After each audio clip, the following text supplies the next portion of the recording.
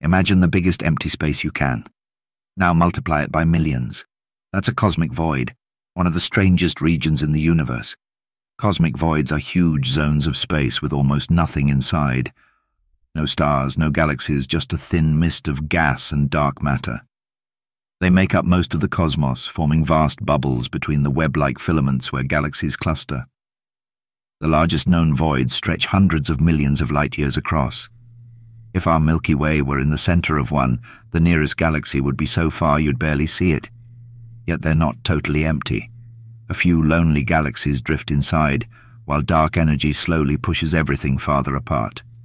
These immense gaps reveal how matter spread after the Big Bang and offer clues about dark energy, the mysterious force driving the universe's expansion. So next time you gaze at the night sky, remember, most of the universe isn't filled with stars. It's made of gigantic silent voids,